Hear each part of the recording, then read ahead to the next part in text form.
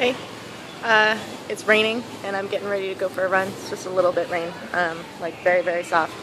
And sky is blue. It's Wednesday and my fight is on Monday, so we're coming down into like the last little bit of training. Just like 4 days left if you include today. And I've been working on some good stuff. Yesterday, Dang showed me how he wants me to be hitting the bag, which is more of a constant contact with my hands on the bag. I'm like pushing on it. And I've seen Thai fighters do this before, so I know what he's talking about, and I actually really love seeing it, but I don't ever think of it. It's very aggressive without like moving forward and constantly striking. It's just this like pushing on the pads, pushing on the bag.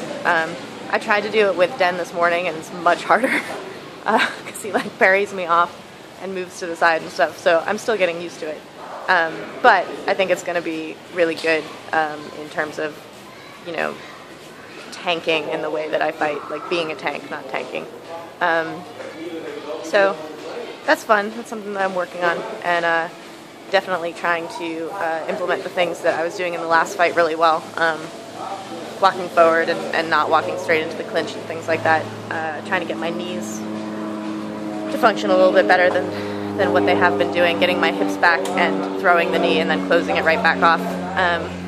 But yeah, I'm excited about working on these things, and hopefully I'll get a video up. Some people requested of this this bag work that Dang has me doing. I'd like to be a little better at it before being the example, but maybe I can get him to show it the way he showed me. He's very camera shy, but maybe I'll convince him.